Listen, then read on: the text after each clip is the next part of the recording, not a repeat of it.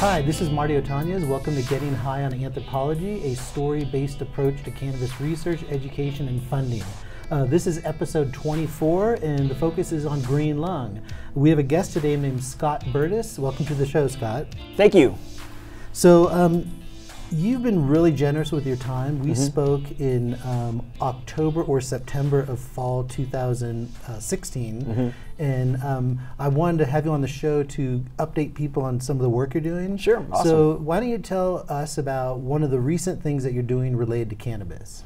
Okay, one of the recent things I've been doing to cannabis has been starting a YouTube channel, number one, where I can focus on the medical benefits of cannabis, say for an example with depression, autism, you know, the things that function in the brain, mental disorders, you know, anything where cerebral palsy, anything like that where the brain's constantly firing off. To see if cannabis can, you know, relax the mind enough to where people that deal with, you know, constant seizures all the time, they're constantly tensing up all the time, is able to relax that mindset. So we talk about the different videos, and in the videos we talk about the different strains and which ones are more, you know, into the, which ones more will better affect a person than just say numbers to get high. I want to take it a different level. And the other thing that I'm working on is an actual farm, research farm, where people will be growing cannabis and at the same time have a research facility to where if patients want to volunteer to come in, they can do so. You know, you can come in there and you can actually talk to a professional, talk to somebody who knows what they're doing, whether it's a licensed psychologist, psychiatrist, some kind of person in the medical field. Somebody's going to know, because one of the main things from medical cannabis is you never know if the same, like if you get, say for an example, a blue dream strain this week, it might be 25% THC, but the next week it might only be 17. So the THC consistencies have to be the same. See, and that's where a lot of people will say, well, I use blue dream to treat depression, for an example. If the THC percentages are not consistent, then you're not effectively treating it just by smoking cannabis. You see what I'm saying? You know, what was the moment where you decided, oh, I want to get some videos on YouTube, and then what would people see when they go visit your channel? What happened to me was I was not finding the information that I was looking for. I was looking to treat my own depression with cannabis, and I wasn't finding the information. They would have, you know, long-winded studies on how to, you know, treat cannabis, use cannabis for depression, but they weren't very definitive on, you know, does it work or not. And I wanted to have, you know, a discussion-based YouTube channel to where people can have question and answer dialogue, and, you know, if somebody knows more than the other person, then they can, you know, add it in. So I created these videos with that intent. It was with the intent of, you know, making sure that, you know, people had the knowledge to be able to see if they wanted it and how to use it effectively. You know, it takes more than just cannabis to treat a depression. You know, if you're just using cannabis, you're a fool. You know, you have to add more actual natural supplements to that, exercise, water, diet, all those things. And we talk about those things in the video. So when they go to there, they're going to see, right now have probably 2 or 3 videos up there. One on autism and, you know, and one on depression. The one on depression is very introductory. A few minutes will be, you know, these are not really in detail yet. The next one coming up will be more in detail, probably a good 30-minute video of all of the expansions of how THC, THCA, and all these different variants affect the mind and how that is going to overall extend to cannabis. I mean, extend to your depression or whatever you're battling. There's no doubt in our society, anxiety, depression is stigmatized in so many ways. Yes. So what was the point in your life where you realized if you were taking chemical synthetic drugs, that cannabis was helpful for you? Like, take us to one moment where you realized that this was something that was a remedy for your condition. I was going through a very bad depression. I suffer from bipolar, so it's a little bit deeper than, I guess, a depression state. Manic depressant is what it was once called, and, you know, I was taking the prescriptions that they were giving me, and it just didn't seem to make me feel normal. So one day I decided to try a combination of different strains together to see. I wanted to try some recommendations from friends, and by doing so, it made me feel normal again, to an extent. Now, cannabis, like I said, cannabis by itself wasn't enough, but it took me out of the depressed state and put me in a playing field. Now, obviously, you can't be high all day. That would not be effective. So CBD oils and the tinctures and stuff like that, I found to be very effective for me. And then when I started to notice it was effective for me, I wanted to find out, does this effective for other people that battle depression? Do they, anxiety or PTSD, are they finding that cannabis is effective for them? So that was when I started to want to start getting more information out, and let's see what's really out there, and let's find out the truth, because there's a lot of fluff from both sides of the spectrum. You have people that hate cannabis and they're going to find, oh, I see, it's all these things are wrong. And then you have the people that are huge 420 green people and they got, well, we can do all, they all have their statistics, but what is the facts? It's like there's two sides to every story, and somewhere in the middle there's the truth. And that's what I'm looking to get to, is that truth point, so that people can have, the ability to, effectively medicate themselves the proper and the right way. Talk to me as if I'm a young person, 21 and over, and I'm curious about dealing with my depression using cannabis. What would you recommend to me if I'm a little hesitant and waffling, like I'm taking my drugs regularly without cannabis? So what would be a few things to consider as you get into this as a remedy? Go to whoever they're treating with, whoever their psychiatrist is, psychologist, whoever they're getting their medication from. And have some blood work, get some levels done, and see where they are. And then start off small, maybe 10 milligrams a day. If you never smoked cannabis before, you want to start off at a small pace, and then gradually build yourself, to your tolerance level. I would recommend people starting off with maybe edibles first. That way you don't have the smell, the smoke, and all that. It's a little bit more conservative that way, or the tinctures.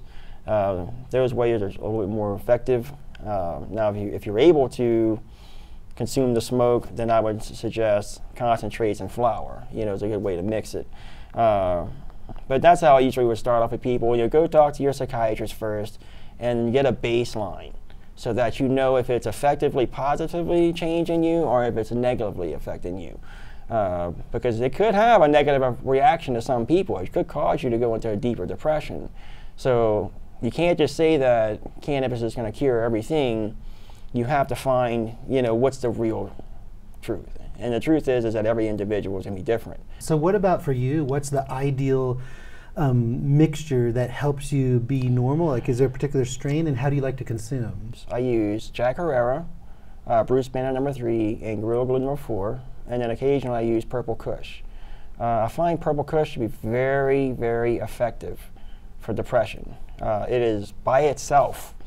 It's just very difficult to find a decent strain of it. There's not too many growers around here that I'm sure that, not that they see this video, I'll get some emails of it, but it's mostly Purple Kush.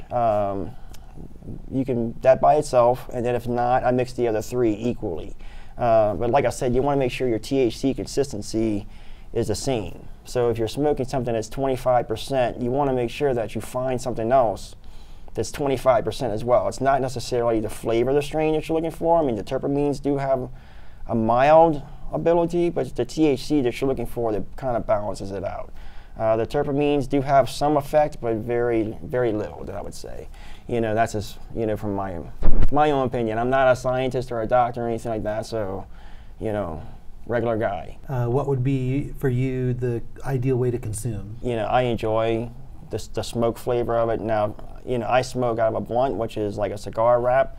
That's, of course, you're smoking tobacco, so you're going to take the chance of, risking that. Now, I've tried everything. I don't prefer the vape, simply because I think you're risking bronchitis type infections with moisture going in your lungs all the time. So I don't prefer the vape method. To me, smoking, old-fashioned way, I've done it all my life since I was, 9 years old, that way, and it's not going to change. Okay, and then what about today? How you feeling? How's your condition? It's good, and as long as you keep, like I said, as long as I consistently it's a maintenance thing. You know, if you're taking your meds like you're supposed to, doing all the things that you're supposed to do, exercising, drinking water, and, you know, properly eating the right things, knowing what to avoid, then it's fine for me every day. Every day, you know, is a normal day.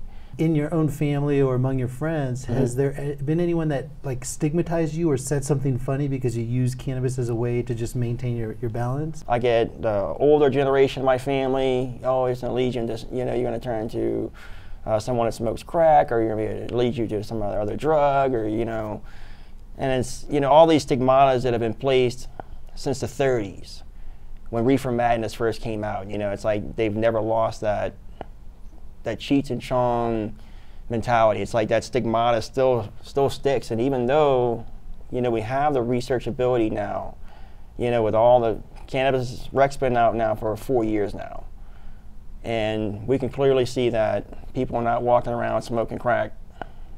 They didn't lead them to other drugs, you know. So these kind of stigmatas, I would hope, with years to come, that's, you know, eventually going to go away. But yeah, I do get a lot of grief. Even from the medical profession, I've been told that cannabis is worse than tobacco. What would you give in terms of advice to me if I want to talk to my physician and introduce the idea of cannabis as a potential medicine that I can take? How would that conversation go, or what should I think about as I get into that conversation with my physician? And, when I went to my doctor, I explained to him right up front that I treat myself with cannabis medication. I do not take pharmaceutical painkillers, antibiotics I will take, you know, but anything that would alter your mind, like Percocets or anything like that, no.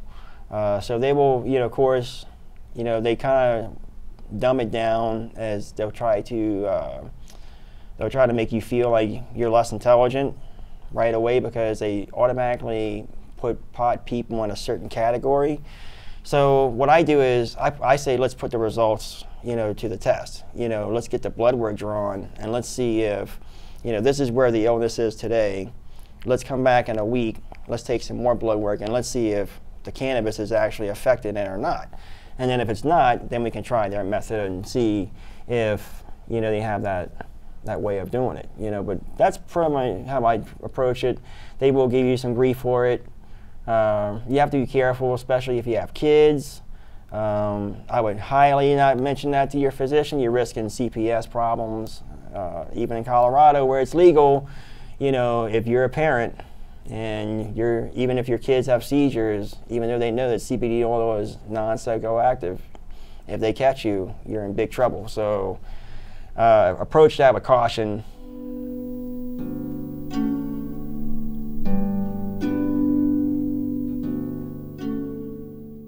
My mom is a strong-willed woman in her early 60s. Open a dictionary and turn to the word glue. You'll see a picture of my mom. She keeps our family together. My mom has an open door policy. I can drop by for any reason just to have some tea or eat lunch. Holidays are the best days in Mom's kitchen.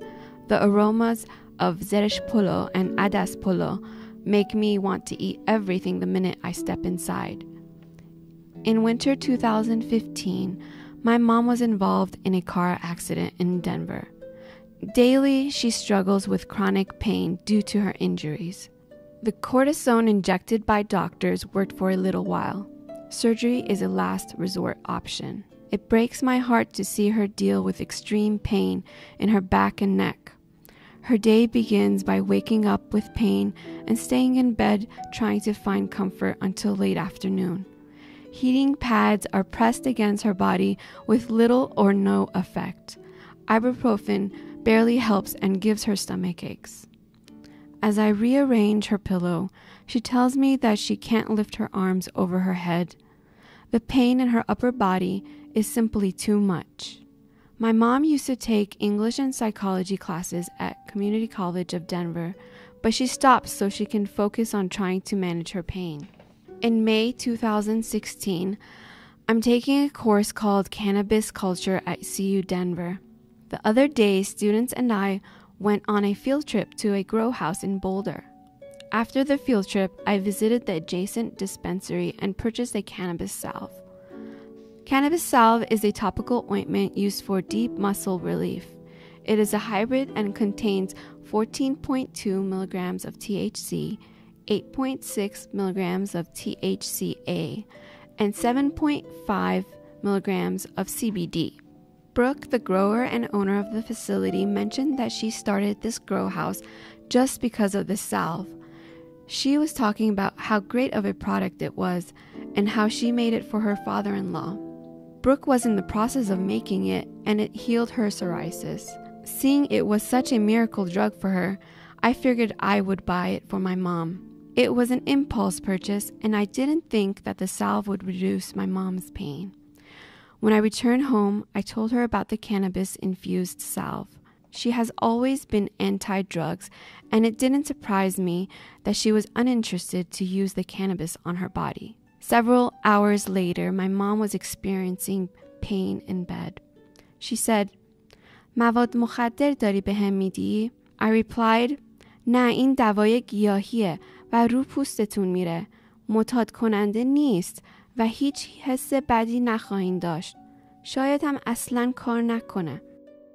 Without talking, she pointed to the area on her back, where she felt pain. I applied it. Within minutes, she got out of the bed and said, "Dardish ser shod." Standing upright, she lifted up her arms. I couldn't help but smile. A few minutes later, my mom and I are drinking cardamom and saffron black tea in the kitchen downstairs.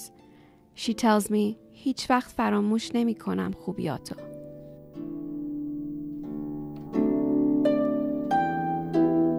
Hi, welcome back to Getting High on Anthropology. I'm with Scott Bertus. He's a contract worker in Colorado's cannabis industry. Scott, why don't you tell me about the farm you mentioned earlier in the show? What's the farm that you're working on, and why is it important to you? The purpose of the farm was to create a research facility where we have a lab in-house so that we can, dissect cannabis to find out what works, what doesn't. People can come in with real medical conditions. Say, for an example, they have cancer or some type of, inflammation. The things that cannabis is known to cure. Now, if people just come in for everyday colds and stuff like that, probably not so much those type of illnesses. More so much on the mental side, we're trying to really hone in on is the depression, anxiety, and PTSD. Those are the things, cerebral palsy, anything that's, brain-related functions. We're trying to, have a facility where we're growing the cannabis ourselves so we control it. And then we can actually have, a base, test subjects that come in, that's a baseline so we can see what's real. Because right now, like if you look on your cannabis THC bottle, it says 25%. There's a 15% negative or positive margin of error in that. So that's a huge difference. So if you're at 25%, you could really only be smoking 10%, THC, but they're selling it to you at 25%. So we want to, take those things and put some real numbers. Let's put some real black and white to these things. And if we can, the more funding we get, that's the key. That is the key. Because right now, we're at $1 million, and as you know, in this cannabis industry, it is difficult for anything. With $1 million, you're not getting far.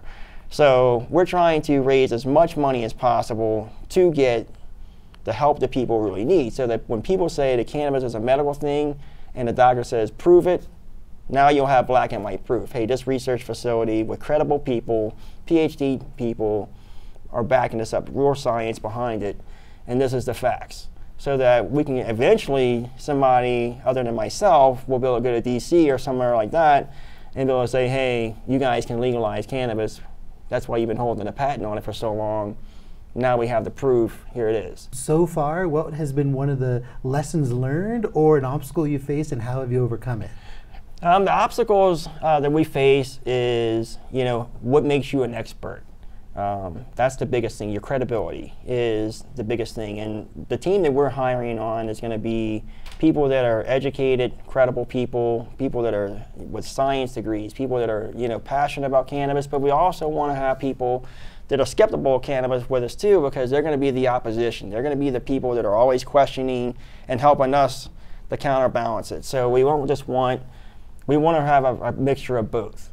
So we want the skeptics working in this lab, but we also want the people that are passionate about cannabis too, because they're going to be questioning each other and constantly putting the challenges up. You know, so we want to see, you know, like I said, and that's been the biggest obstacle. You know, what is your credibility? Where did you come from?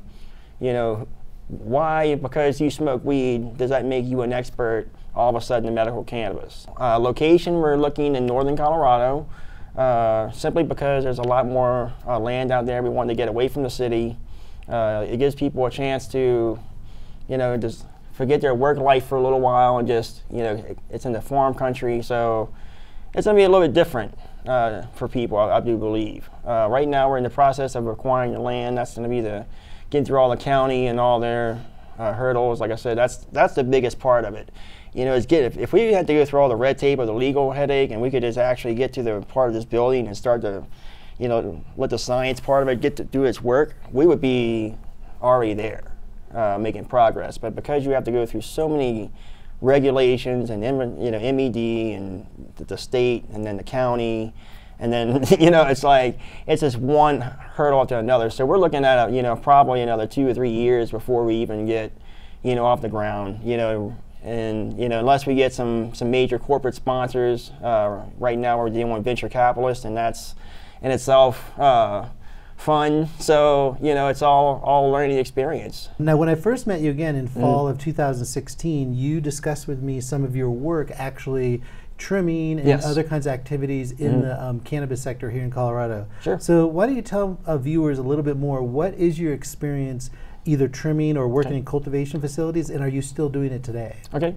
I worked in the cannabis industry when rec first came out. I started out doing my own contracts, kind of working for myself, contracting out to local grows, and then hiring on other trimmers, and then I actually worked for a few companies in the process as well. I've done trimming, growing, and I've worked in the bud tending side, just to kind of get a view. I wanted to see how the product came in the door and how I pushed out the door. So I wanted to learn, you know, from the front end to the back.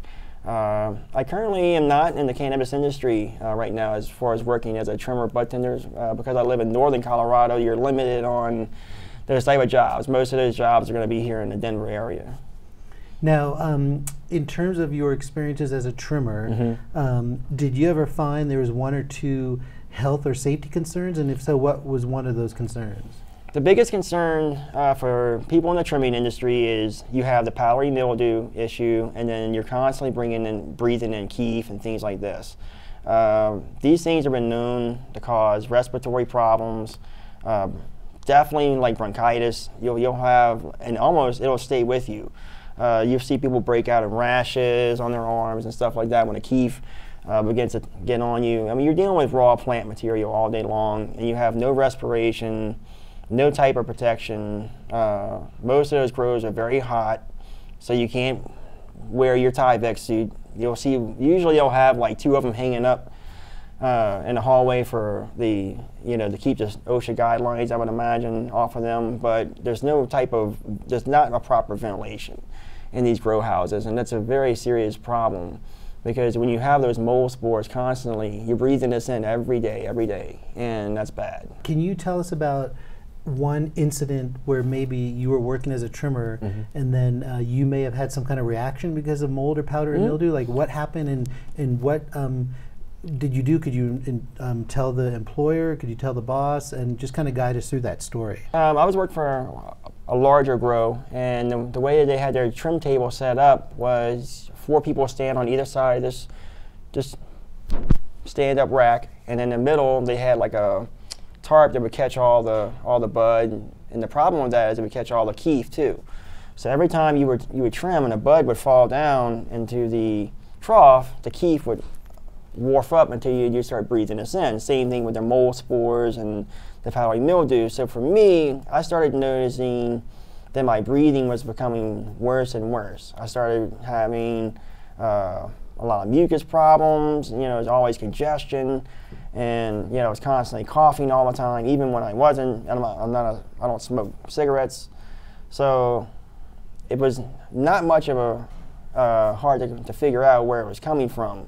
And then when I started noticing it in other people, that's when I did take an approach to try to talk to some of the people. Now, when you talk to the dispensary owners, they'll say that there's nothing they can do about it. These warehouses in Denver are old, and some of them are just leak water, and whatever the case may be. But proper airflow would help that.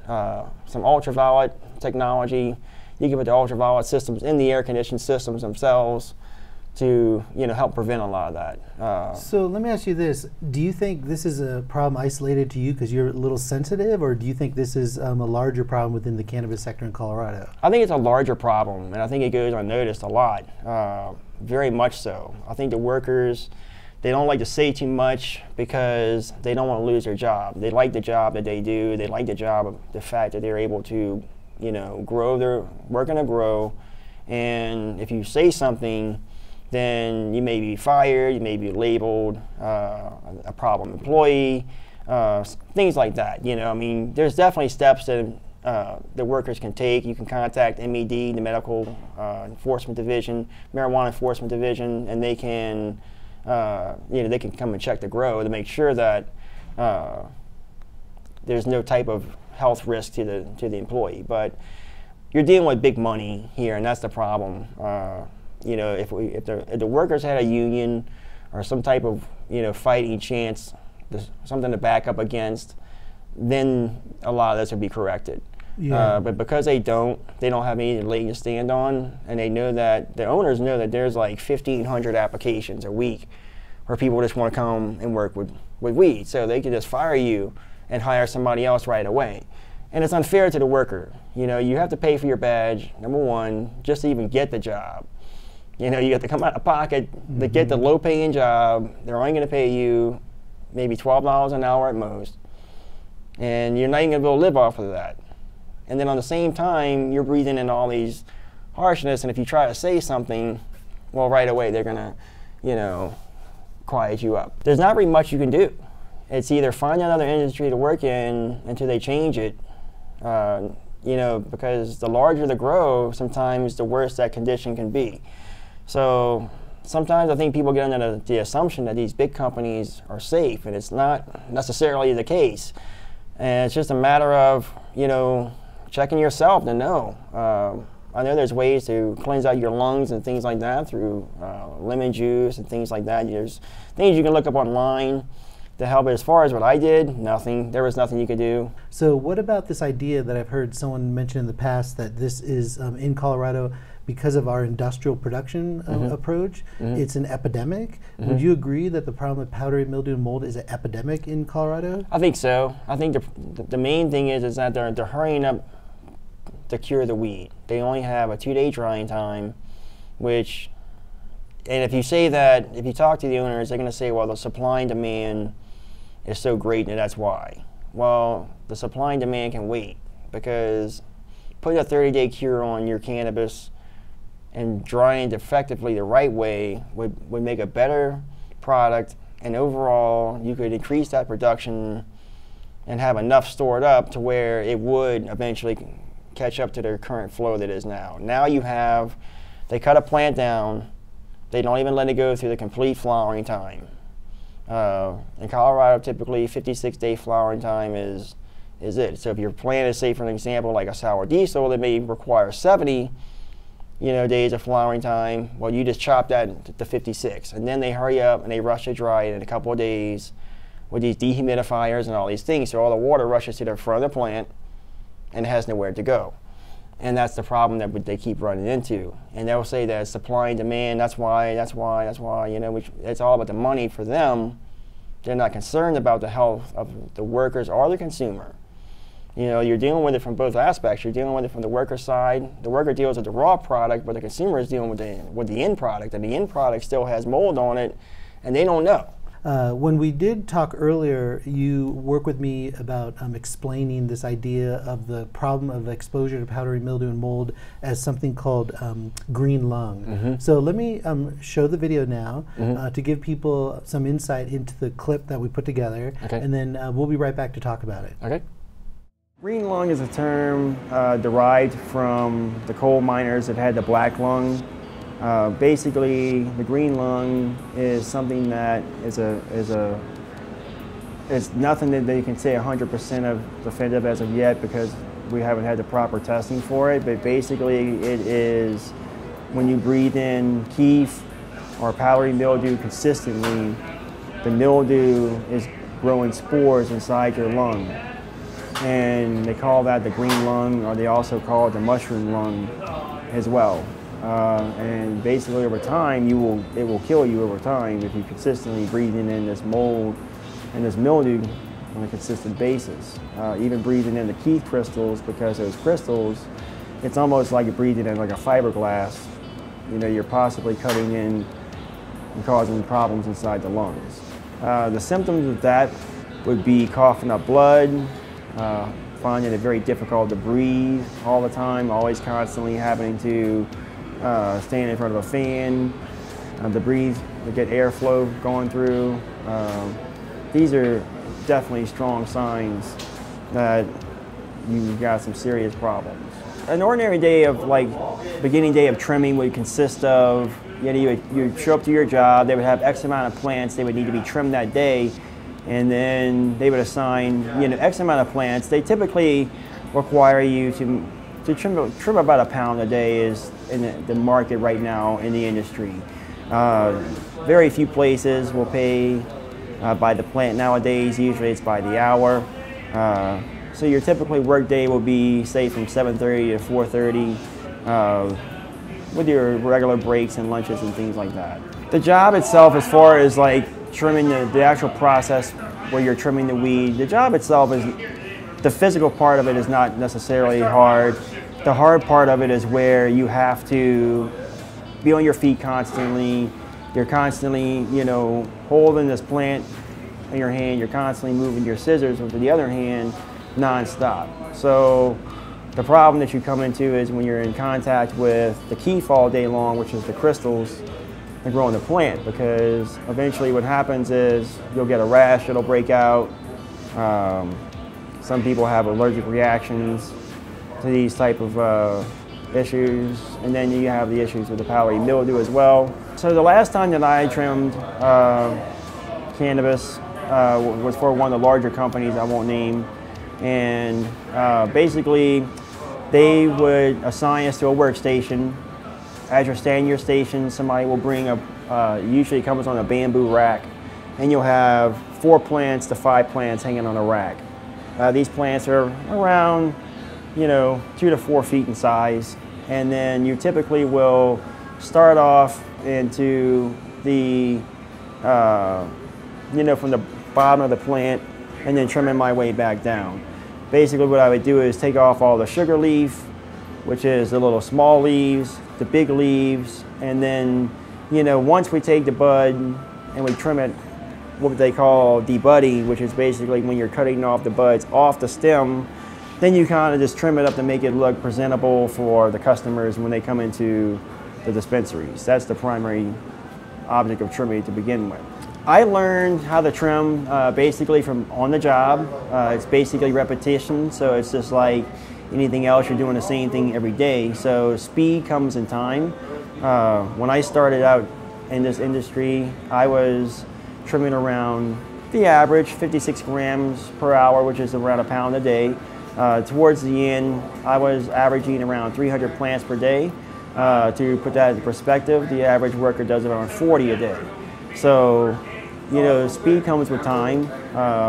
You know, speed is good, quality is good too. So I focus more on the quality of it, more than so the speed.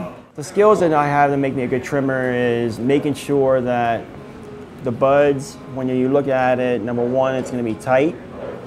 It's going to be dense. It's not going to have little stems sticking out the side, no crow's feet on the bottom.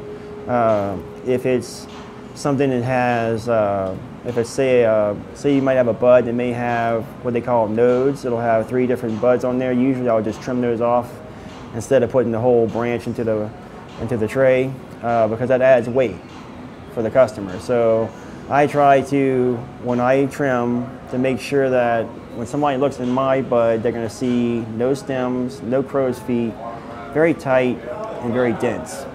Basically, when I stood into the room, it was a room the size, I would say, about 30 feet in width by 17 feet, you know. And I stood with, they had typically assigned to these where they have a bench, and you'll have 4 people on each side. So you'll have 8 people to a bench. Usually there's 2 to 3 benches going at a time. And each side will have a rack of 4 plants to each side. So typically that's how the inside, there's no windows. The ventilation that you get is only from the fans that they use for drying, and that's pretty much it. When I trim, it makes it, the difficulties that I find for myself is I'm on my feet all day long, and I'm constantly breathing in the THC kief, the crystals, and then I'm also breathing in any other nutrients or chemicals that may have been associated with growing the plant.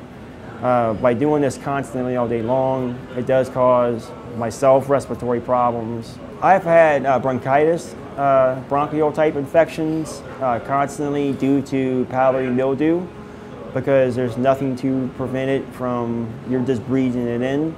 There's no, detection to know that you're even what it is. Now we do know now, I have an idea now for myself. Basically, whenever I sneeze or I start to get the rashes, I know for myself that that's a good sign that powdery mildew is present. I would describe powdery mildew as basically like a white powdery substance. It almost looks like kief in itself. A lot of times the consumers will not be able to know the difference between kief and the powdery mildew. You can kind of rub it with your finger and it kind of like brushes off a little bit. That's one way to detect it. It's basically created through moisture that is building up. What happens is whenever the drying process happens in the plant, because they don't allow the plant to dry in a 2-week span, typically in the cannabis industry today, there's a 2-day drying time. So what happens is all the water flushes through the top of the plant and has nowhere to go. So powdery mildew and other different molds will begin to form as a result. Once those mold spores get loose in the air, it can travel to any other plant in the grow and affect it immediately and spread very fast. Powdery mildew to me is very dangerous. I believe that it can cause some serious respiratory problems if it's, you're in contact with this consistently on a daily basis. For myself personally, I believe that, because it's something that is not being treated in the industry and nobody has, distinctive knowledge about it, it's a real danger to the industry. When I work as a trimmer or work in the grow, I'm exposed to raw product versus, the consumer who's smoking something that's already been dried and processed. When I'm working with the raw product, it's right there, freshly grown, freshly chopped down. So it's, when you're dealing with the green raw material, it's, you're dealing with a very, dangerous environment because the mold spores are going to be in the air if there is mold on the plant, and you're just standing right there next to it, breathing that in. I've worked in the industry. I've worked for approximately 7 different dispensaries, on a consultant level, on a cultivation level as well. Each of these dispensaries that I personally have worked in, they've all faced this same problem. Some more than others, just depending on the type of warehouse they have set up. Some of these warehouses that I've personally worked in before, they might have been a car garage, so you have leaks in the roof and things like this, which, of course, are going to cause more mold to grow. So it's been my experience that all the companies that I have personally worked for all battle this problem. Other industry workers that I personally know all battle the same issue in their jobs because we're growing indoors. Without naming the company, I was trimming for a company one time. They were known to have a powdery mildew issue. This particular plant, almost half of the cola was covered in powdery mildew. I didn't even, in my experience, it's best just to, take those buds and throw them to green waste and have them, processed, be thrown away. Some companies, like that particular company, will simply just cut out the powdery mildew part and still process the bud, which is what that company did.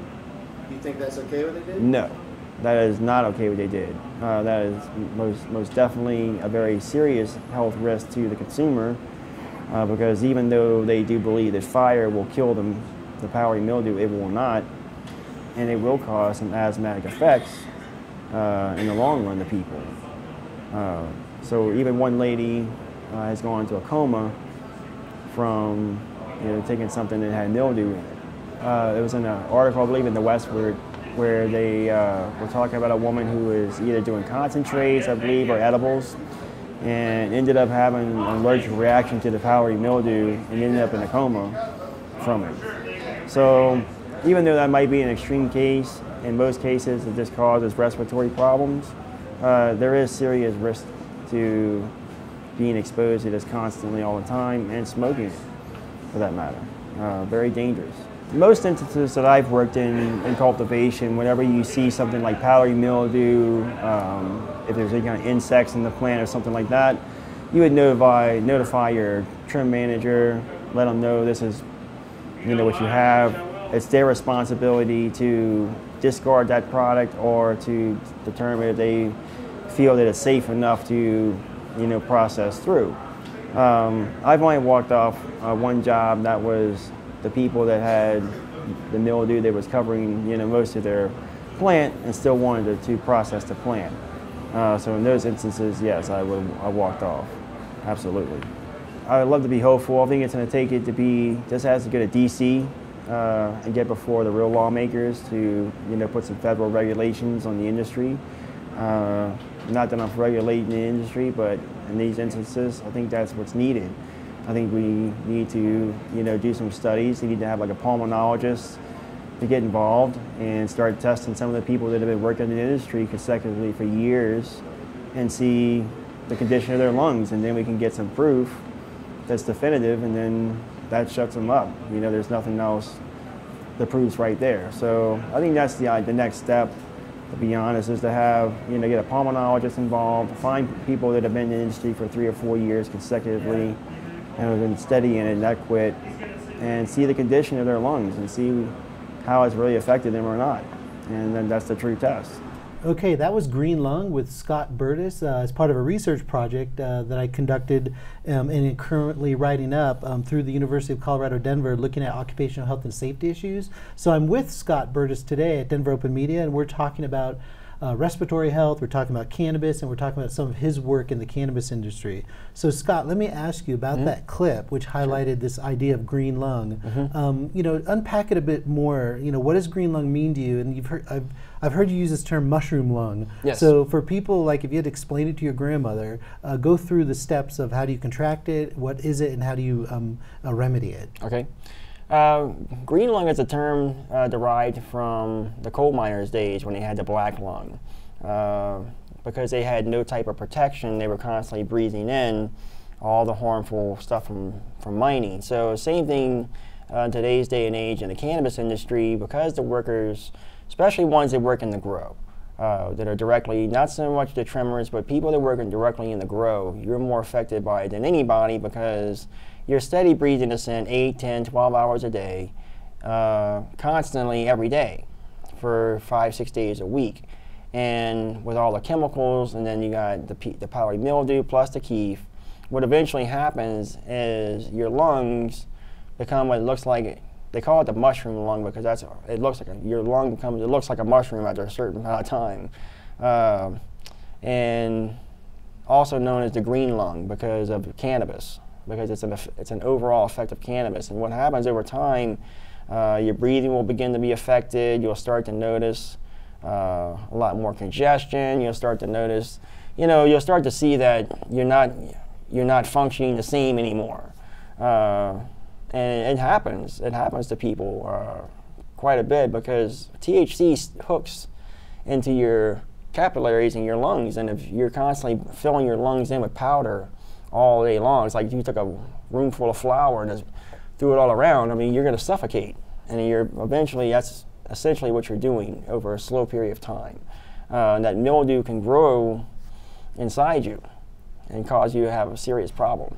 So you mentioned earlier that you want to start, or you are starting a farm. So what would be a couple of the steps that you're taking to ensure you're reducing workers' exposure to powdery mildew?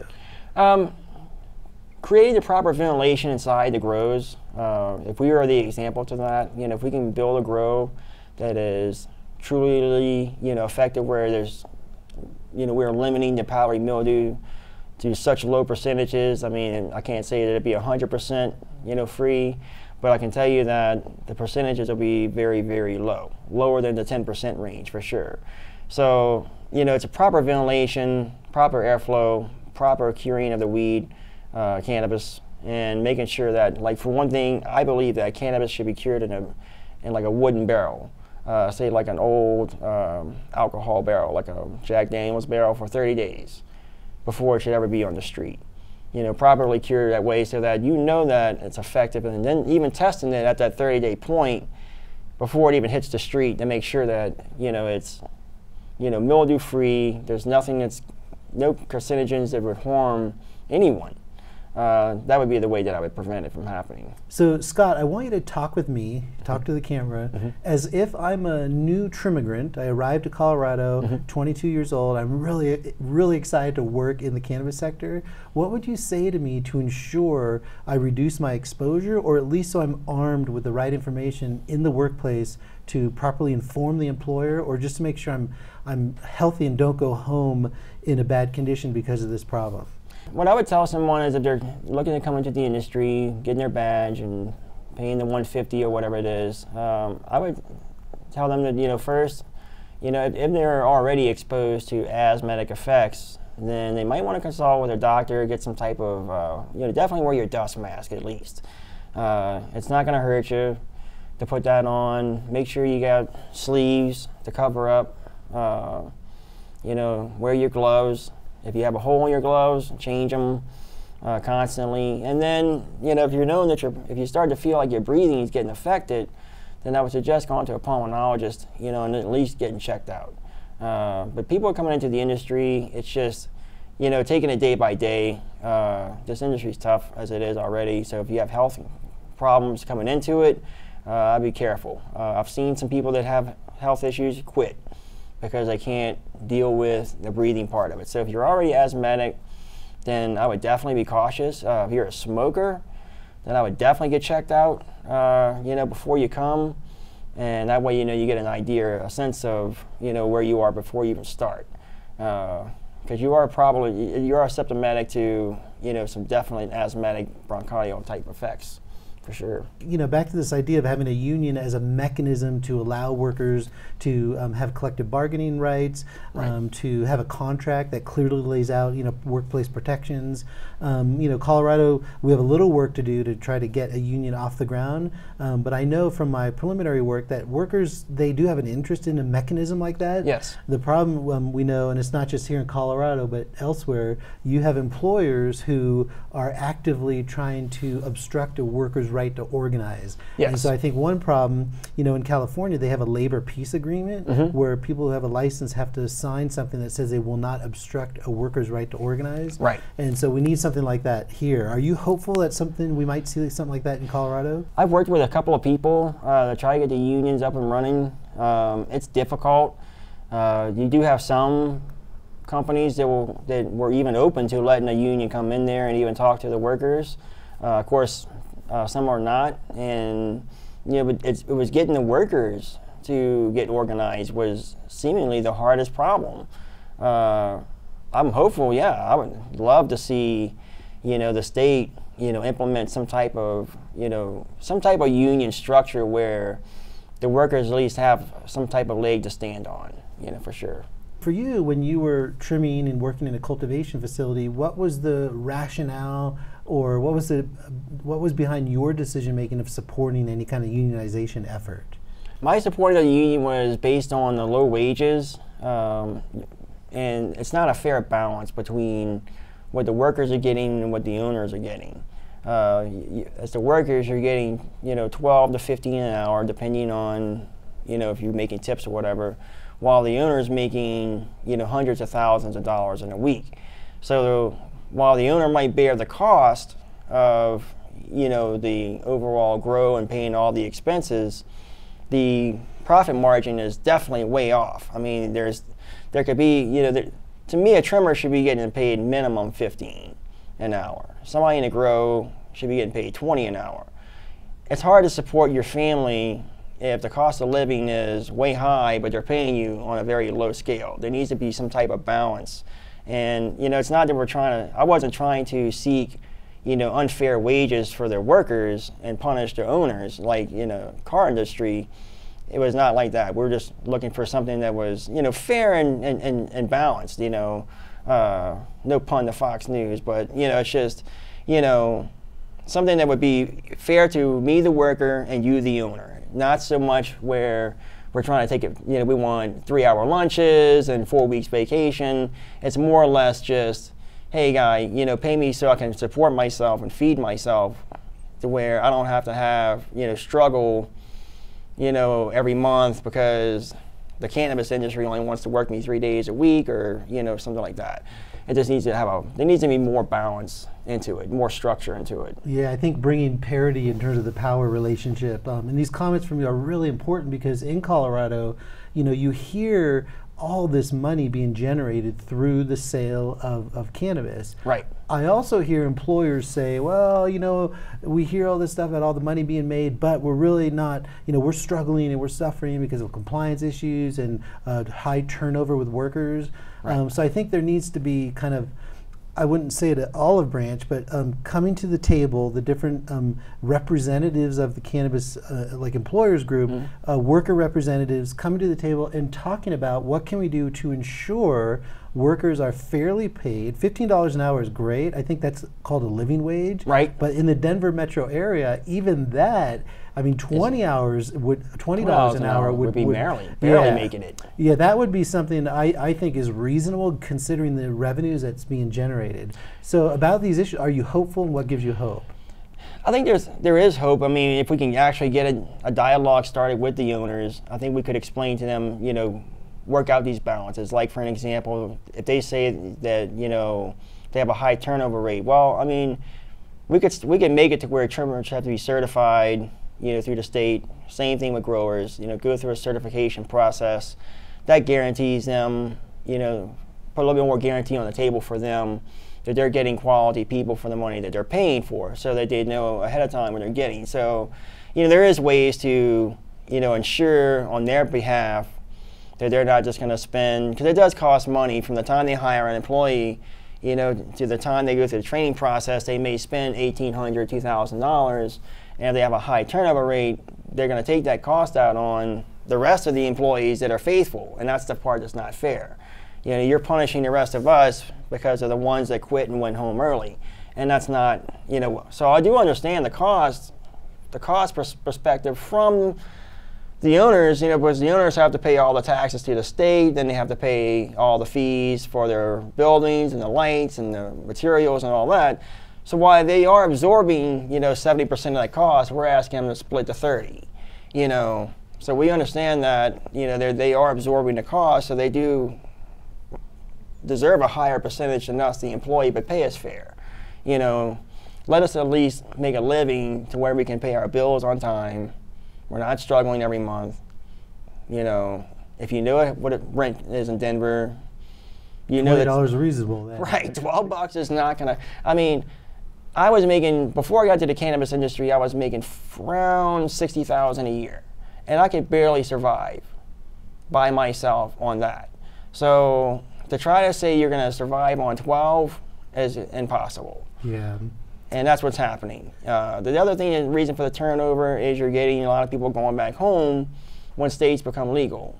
So when these states become legal again, they're just going back to their home state. Well, one of the things I enjoyed about what you just said about certification or training, I know the UFCW in California has a training program through San Francisco Community College. Right. So I think in Colorado, having some kind of training or certification with UFCW could be really good to provide not just the solidarity among workers and potentially getting a living wage, but workers will be properly trained, they can get the certificate, they can be certified, and they'll be committed employees. They'll stick around.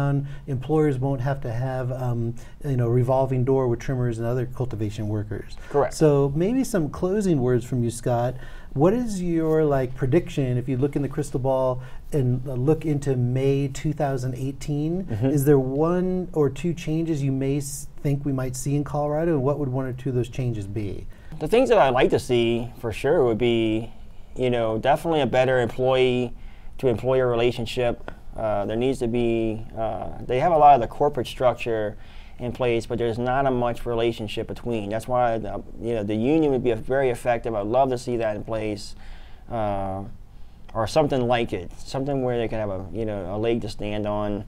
Love to see better pay for the workers, and then the safety issues. There have to be some type of warning for the workers when they come in, something that they can at least know ahead of time. This is what I'm going into. Maybe a safety video they watch, or something that puts the knowledge in front of them that, hey, this is what you're breathing in. And while cannabis is exciting to work with, it's a job, and we need to be able to make a living and support ourselves. So I hope to be able to see next year, hopefully, the legislation, the Senate will be able to put some laws into place that will protect the workers and not just the owners. So that's kind of what I'm looking for there. So one more time, if people want to get a hold of you, can you share your email address or your website, whatever you're comfortable with? I am on Facebook as Nola Dabs, N-O-L-A Dabs, D-A-B-S. Same thing for YouTube. It's N-O-L-A Dabs. And then feel free to subscribe or not. Like I said, I don't do that YouTube thing to try to get rich or anything like that. It's more just to get the information out. So if you could just share that information with people, that would be great. Thanks again, Scott. You've been watching Getting High on Anthropology. My name is Marty Otañez. I'm the host and producer. You can find us at www.fsngreen.org. Thanks for tuning in, and see you next time. The industry definitely needs to be focusing more on the safety instead of the monetary gain.